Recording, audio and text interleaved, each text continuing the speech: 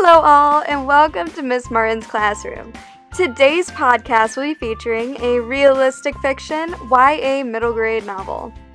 Beatrice Giovannini is starting her senior year at the top of her class, is basically guaranteed a scholarship to her dream school, and she has an amazing boyfriend. She feels like she finally has high school all figured out. Yet, there seems to be one singular problem. Beatrice and her friends are the targets of bullying. As a social pariah, Bea decides to use her killer math skills to figure out the formula, which she believes will help her escape the taunts and climb the social ladder, achieving the ultimate happiness in high school at last. With this formula, her friends quickly find themselves in the upper social spheres of the hierarchy, but Bea finds herself dumped for the quirky Manic Pixie new girl.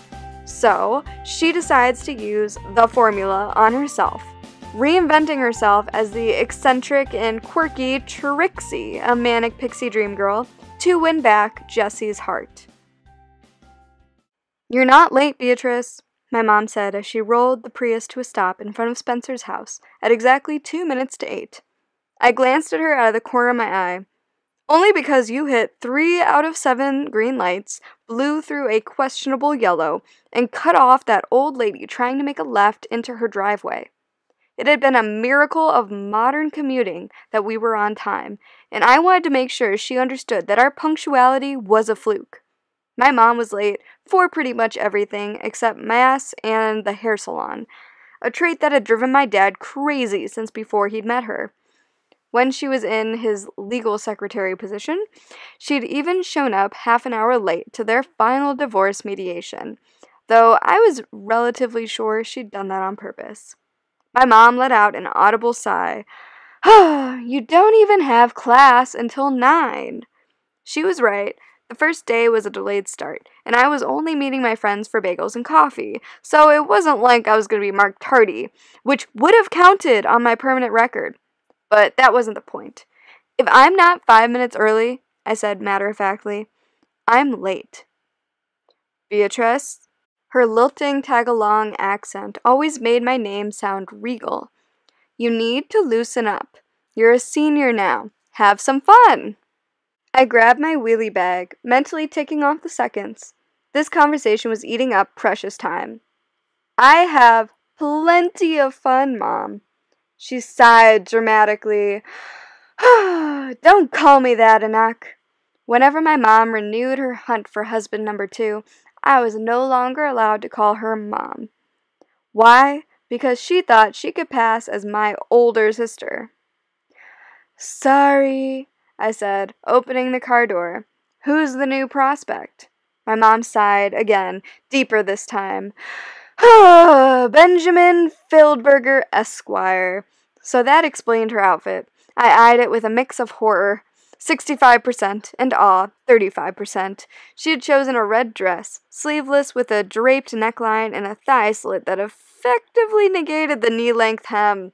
Don't get me wrong, she looked fabulous. My mom had this sexy panay charm about her that had been completely lost in the genetic translation when it came to me.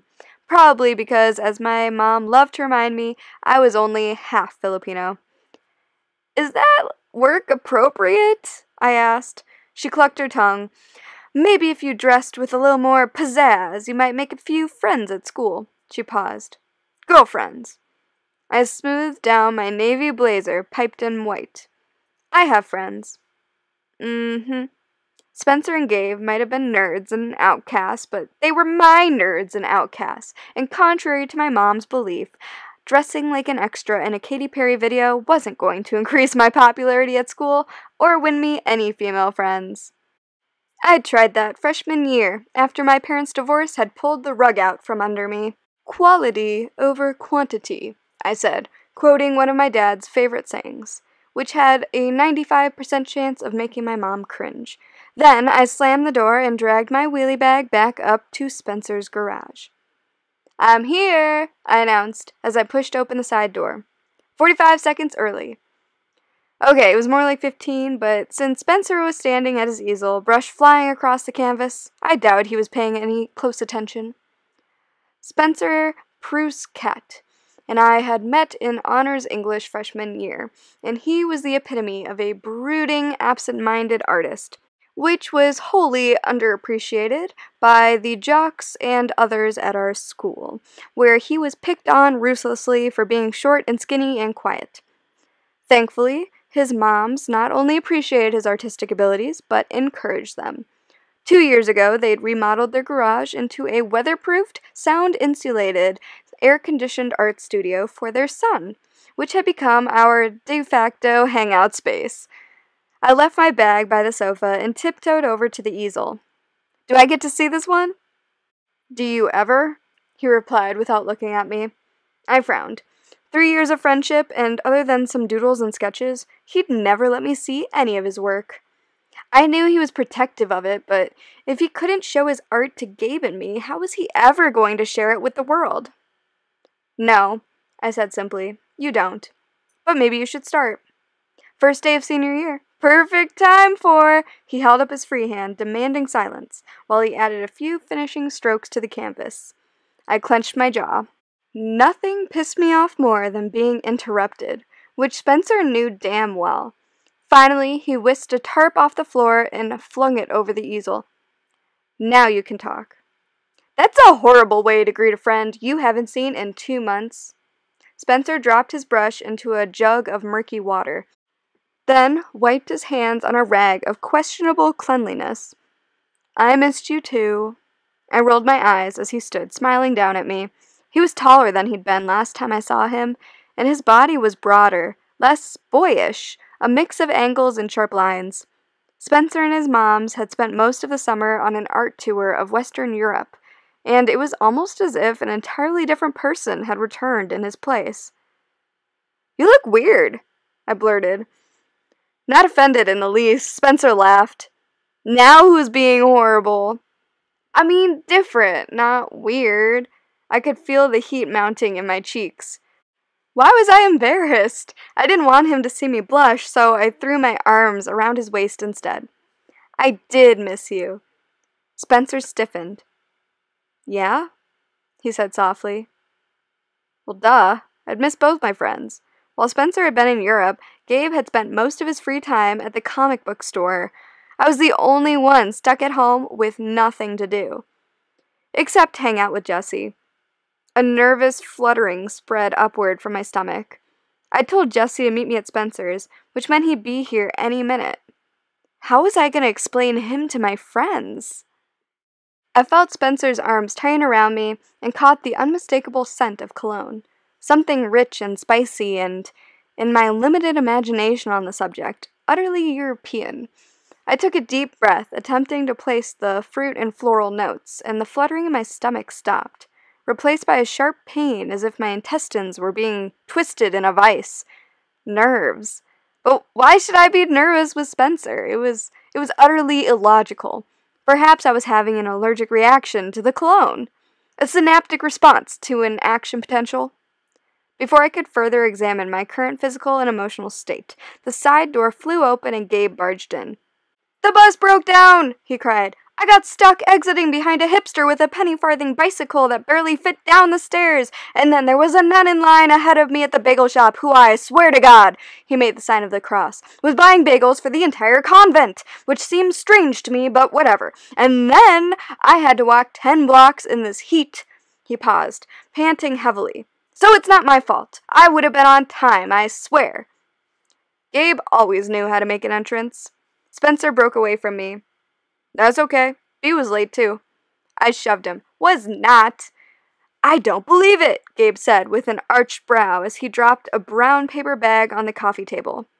He certainly hadn't dressed up for the first day of school.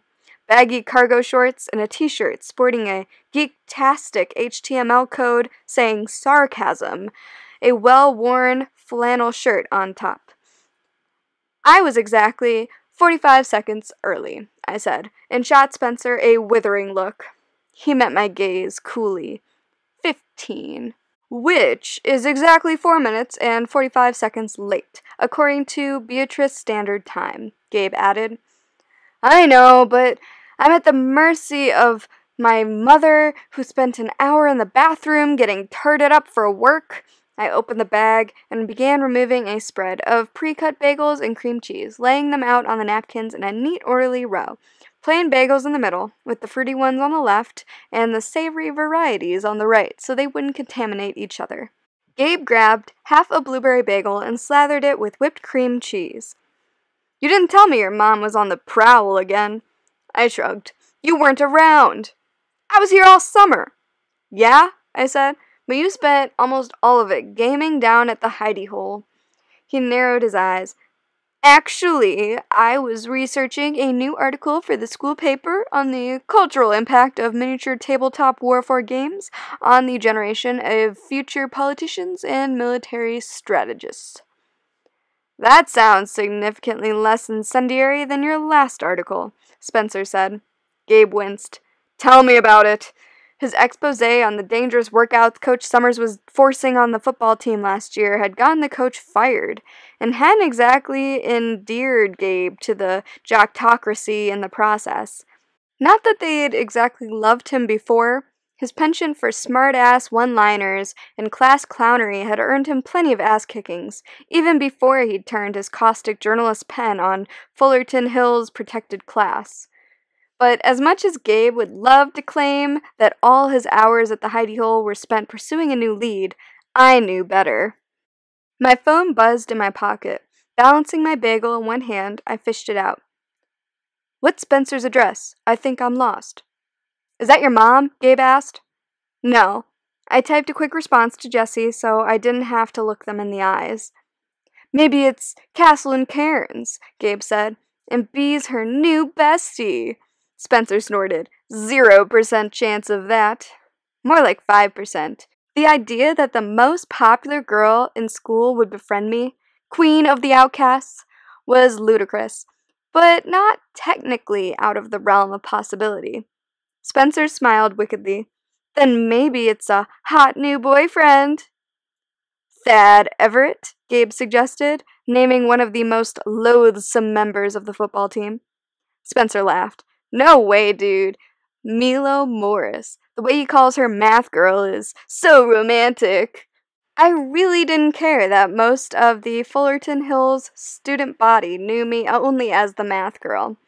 Our school was filled with jerks and terrible people, and their dismissive nickname for me just made it easier to ignore them all.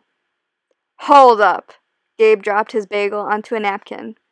Other than Spence and me, you don't talk to other people at school. Ever. So if that's not your mom, who's texting you? I was working up the courage to explain when there was a soft knock at the door, and we all turned to the window where Jesse stood with a dorky little smile on his lips. Gabe turned to me, his eyes wide. Is that Jesse Sullivan? However, Bee soon realizes that her new identity as Trixie isn't all it was cracked up to be.